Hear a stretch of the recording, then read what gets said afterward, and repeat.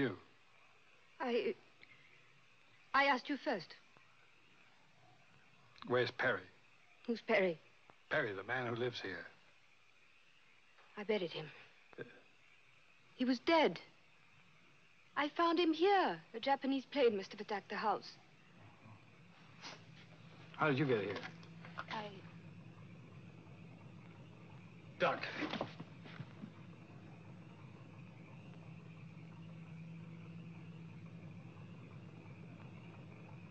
They've passed by before. I think they're landing on the other side of the island.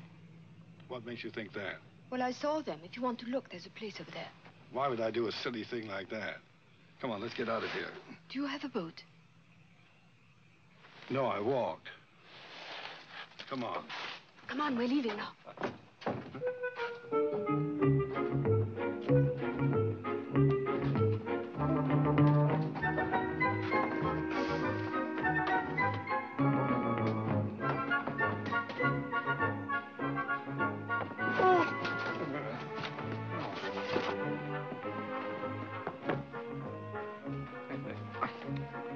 Look out. Come on, look out. Just. What are all those? As you can see, they're young ladies. Now listen, Miss, whatever your name is. Oh, Freno. Catherine Freno. John. Now suppose you tell me. What is your name? Eklund. How do you do? How do you do? Now, Miss, I don't know what this is all about, but oh, please, Miss. Miss. Shh. Where is your boat? I can't see it. Lady, it's right where we're standing. If you spit, you'd sink it. Oh, dear. Oh, well, I suppose we'll just have to manage. Come on, girls, into the boat. Let's hurry. Wait a minute. Wait a minute. Hold it. Everybody settle down. You don't think they're all going to fit in that? All right, Mr. Eklund. Which ones do you suggest we leave behind?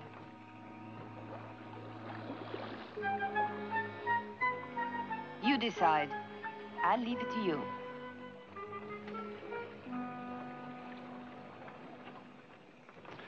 It's suicide. Would you stand a better chance without me? Naturally. Very well. Well, I suggest you leave immediately. Well, that's really very decent of you. You're a very good sport. Thank you. Now, the rest of you, snap it up. Well, Jenny, you're the smallest. Sit in the back. You'll be out of the way. Do you mind, lady? This is my boat, such as it is. If anyone's going to sink her, it'll be me. Now, I'll seat them. You sit in the back. That's right. Give it to me. Let go. Mr. Eklund. Well, this is not the Queen Mary. There's no room for baggage. Come on, you. My glasses. I don't want to go. Oh, that's tough. Come here.